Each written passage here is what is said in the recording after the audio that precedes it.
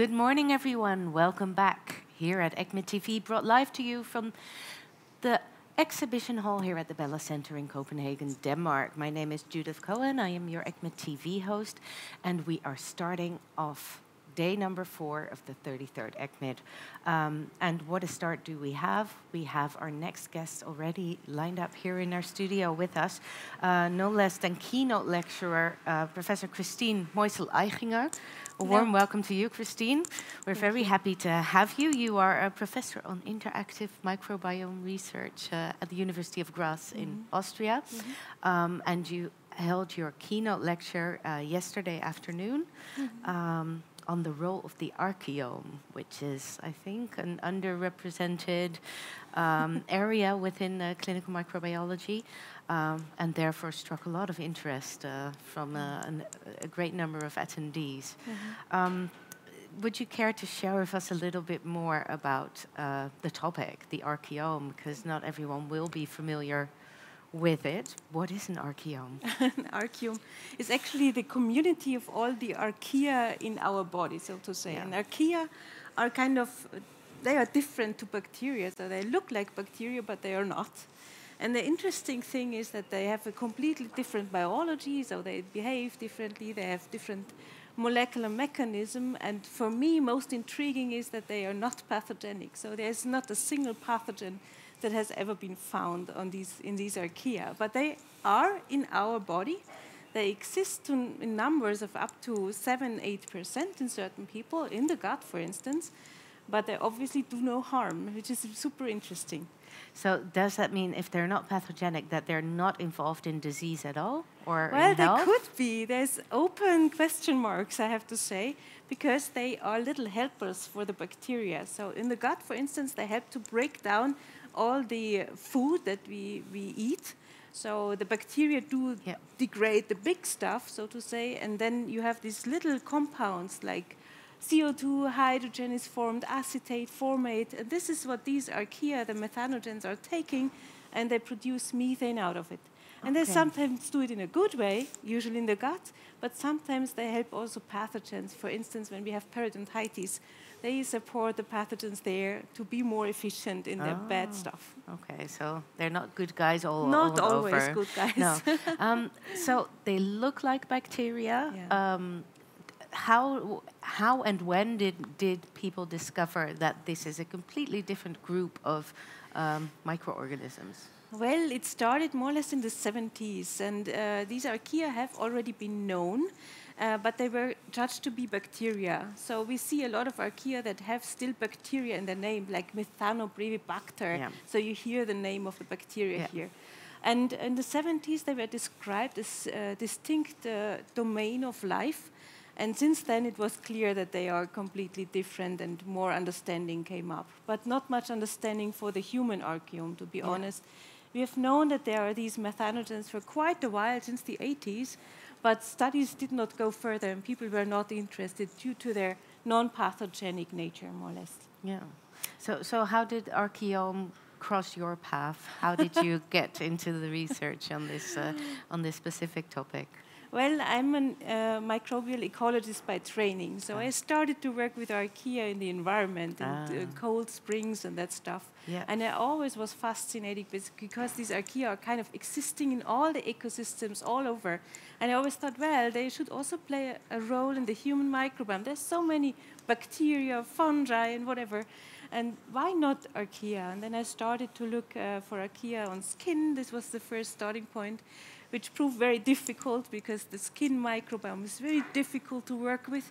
Yeah. And then I also focused on the gastrointestinal tract, on the lungs, the mouth, and so on. We discovered archaea all over the places, and it opened a new path of research. And are there specific regions in the body that archaea are more prevalent or more present than others? They mostly prefer the gut. Okay. And also there we have two types of people. So we have archaea carriers, which have high amounts of archaea. So I name them usually the human cows, because they really carry these methanogens, and they also breathe the methane, so you can measure this. In breath condensate, or can you pick it up with breath condensate?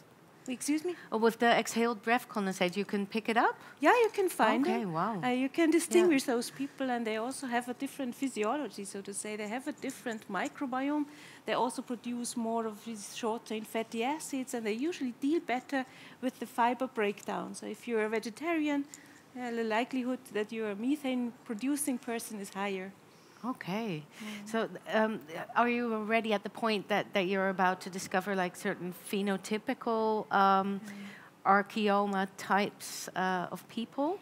Yeah, indeed. We did this study with these young people from Graz. So we analyzed 100 people, and almost 20 of them were these methane-producing people. Yeah. And they definitely had different physiology, which we could nicely see. So increasing of these short-chain fatty acids in their guts. Okay. And better dealing with vitamin shortage and so on. So it's really big impact. So you can see like differences within their health status. Yeah. Are there already associations with disease as well, or? Better with the health, I have to say, because we see if the people are a methanogen carrier, they go with a lower BMI in general, and it also comes with better health and longevity even. So this is kind of also shown in a lot of other papers already. So most archaea are rather on the good side. Wow. Some archaea are also very interesting. They trigger our immune system also. They might also protect us from asthma because they trigger the immune system really early in our lives. And this could be protective for asthma even. So they're rather on the good side, as we know, unless they help the bacteria. This is another story. Yeah. So there were a lot of people attending your keynote lecture, and I heard you mention that there was also a lot of discussion. Yes. What were the most? Could you mention a number of discussion points that were brought up? What were questions that people had? So many. So it started basically from the methodology. So how you can detect archaea, because as I mentioned, they are different from bacteria, and it's difficult to also address them with the bacterial-centric methods that we are using. So we have to think about the correct DNA extraction method and how to assess the sequences that we derive from next-generation sequencing, all that stuff. So these were a lot of questions. But also, of course, like the interplay with the immune system raised also a lot of interest, and how this actually works, but I didn't have much answers to that. So that was the frustrating part. So that's probably from the doctors in the room trying to find the association or the cross-link with disease. Exactly. Oh, that's so interesting. So you did the keynote lecture on yesterday. Have you been involved in other sessions as well this year at ECCMID? No, actually not really, because I just came in yesterday. So, but I will be chairing a session today. So I will be. Okay, and which session is that? On the intercellular pathogens. Okay. Mm-hmm. And you'll be chairing it? Yeah. Yeah. What do you hope the outcome will be from that? Fruitful discussions, as always. And new collaborations, always. Always. Well, that's excellent. Well, thank you so much for coming here into our TV studio and giving just a little bit more information on the keynote lecture. I'm imagining this will serve as a teaser for everyone to look up your lecture in the on-demand platform setting in a couple of months, so people can watch it and learn more about the archaeome, which is really an upcoming or rising star, I think, within the clinical microbiology. Thank you, Christine, for your effort. Thank you. And thank you, viewers, for watching us. Again, we'll take a short break, but we will be back at the clock of 10 when we will be inviting two executive committee ESCMID members, the Professional Affairs Officer and the Publication and Communication and Guidelines Officer. So join me at 10 o'clock so we can dive in a little bit deeper into those roles within the ESCMID society.